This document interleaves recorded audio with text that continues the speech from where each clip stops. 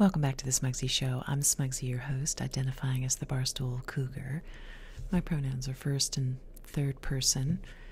Each week, you can meet me here to explore an exciting topic at the intersection of sports, business, and politics. This week, the topic is presidents, two presidents. President Trump, Donald Trump, President of the United States, and Dave Portnoy, the president of Barstool Sports, El Presidente. You could say these two men are like peas in a pod.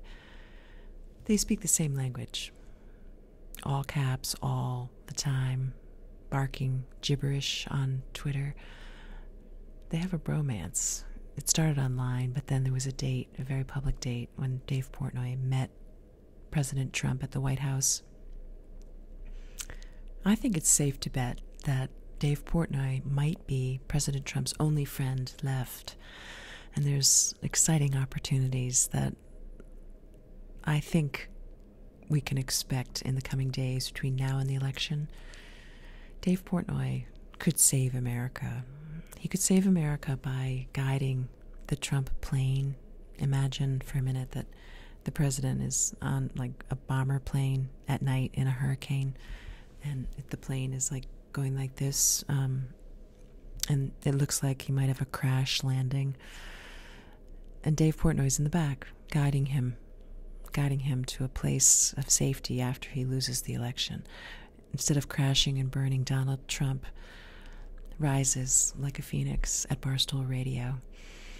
Dave Portnoy secures a big deal with SiriusXM, lands a contract for the president to provide content, make Barstool Radio great again. I mean, let's face it. Besides Barstool Breakfast with Large and Willie Colon, the Barstool Radio is hurting. And what else could Dave squeeze from the president between now and then? Well, we saw him already move the stock market, right? Trump said, no way, Jose, on stimulus, and so the stock market went like this. Portnoy says, essentially, Mr. President, that was a dumb thing to do. So Trump eases off. The stock market's going up. It's like a fusillade of tweets causing this frenetic market that I think Portnoy can navigate with Trump and come out smelling like roses. So there's a deal in the works. I'm happy about it. I mean, what's not to like? Penn stock could go soaring into the stratosphere, and the trajectory of Dave Portnoy's star is, the rest is still unwritten, as our girl Natasha Bedingfield might say. So watch this space. I mean, you heard it here. I think there's going to be a deal. There's going to be a deal, and you know what else there's going to be? There's going to be COVID-resistant, American-made babies manufactured right here in the United States if the president will deregulate the FDA, because, and this ties into the next topic, which is Cougars of the Week. I'm very pleased to announce that two scientists this week, Emmanuel Charpentier from France, a microbiologist, and Jennifer Dauda, some kind of scientist. Let's see, she is Jennifer Dauda is a biochemist. So these two won the Nobel Prize in Chemistry today. The Academy of Sciences in Stockholm awarded them this very distinguished honor, and what they created is the CRISPR.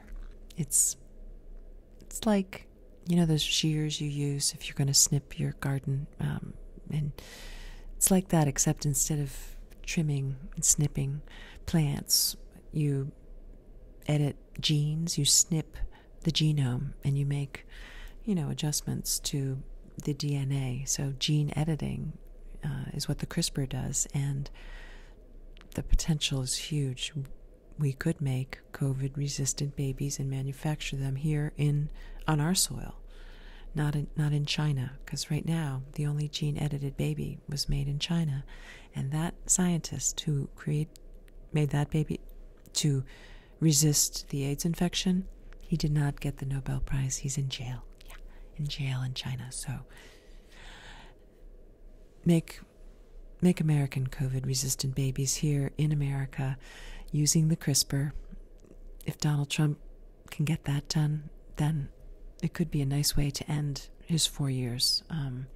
So I just want to present some positive outcomes of the landslide expected and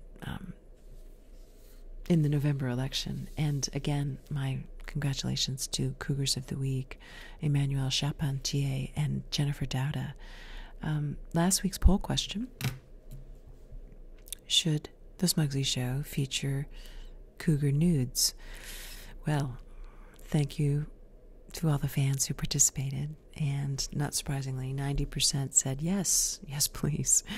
And so watch here. There'll be an exclusive Cougar nude content platform developing shortly, and I'll keep you posted.